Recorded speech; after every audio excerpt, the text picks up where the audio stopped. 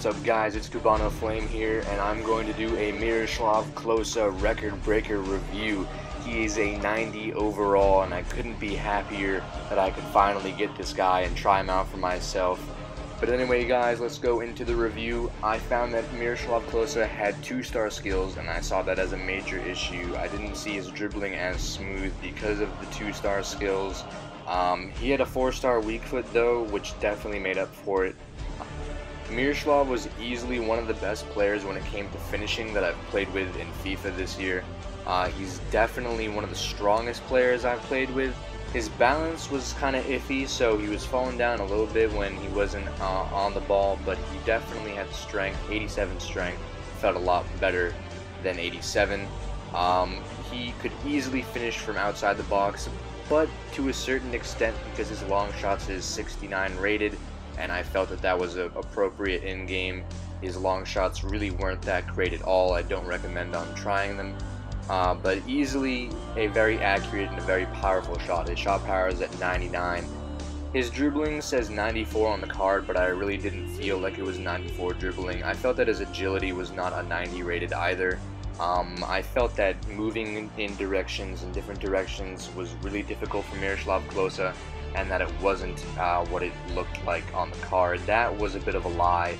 His pace too was a bit of a lie. I really don't think it was 90 pace, but his dribbling and his pace were both definite upgrades from his normal card. I mean, that was pretty clear, but it just wasn't what it was on the card, and I was a little disappointed in that. I thought that he would have been faster. He really wasn't that fast, but his heading, obviously everyone looks at the 99 heading on his card and immediately thinks that his heading is godly. Well, to a certain extent. You know, I found that in this Serie A squad, I was crossing a lot, and it either wasn't going on target or wasn't going to Miroshlav Klose. Now, there's a bunch of different formations and different squads you could do with Miroshlav Klose. You could do Germany, you could do Serie A, whatever you want. You can make a hybrid. But I found that with my formation that I used, it was really hard to get shots on target from Miroslav's head. On corners kicks though, he was kind of misplaced. He wasn't always in the right spot, but when he did get the ball on target, it was going in almost every single time, and that's why I liked Miroshlav Klose's heading. If I had more headers on target, I'm sure that it would have been more of a clear response, but easily that 99 heading is definitely there. But a lot of these clips that you're going to see are really good shots, really good finishes from Miroshlav Klose, and that's really the main attribute that I stress in this card. His shot is just insane. He's definitely one of the best finishers in the game, and I really, if you have the money, I recommend trying this guy out. He's actually really good. But right now, for 2 mil, right around there on the Xbox, he's not really worth it in my opinion. I'd put him at around 1.4 mil and leave it at that, but definitely not 2 million coins worth. He's definitely worth the tryout though. I really recommend trying Miroshlav Klose. He's easily one of the funnest players I've played with in a while. Just need to have a right squad around him, and I'm sure you can do well. You need a two-striker formation is what I recommend for Miroshlav Klose. Onto his free kicks. His free kicks were actually really good. I didn't know that he was a good free kick taker, but his free kick accuracy is really low. I believe it's at a 68 rating.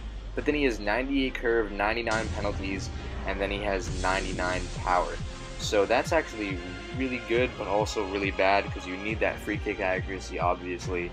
But if he's taking free kicks up closer, I kind of realized that it didn't really matter all that much. I did score a free kick goal with him, and that was the first goal that I scored. But this was also one of the most stressful reviews I've made. In the first 7 games, he only scored twice, and he didn't get that many shots on target. So your gameplay could vary between what Miroshlav Klose you're playing with. You know, all these reviews are pretty promiscuous and pretty different. Everyone has a different player and plays differently, so I'm not always right, I'm not always wrong. But thank you guys. Please like, subscribe, and comment on what player I should do next. Like and subscribe for more FIFA rated content. And I gave him a 9 out of 10 for this review, and I will see you guys next time.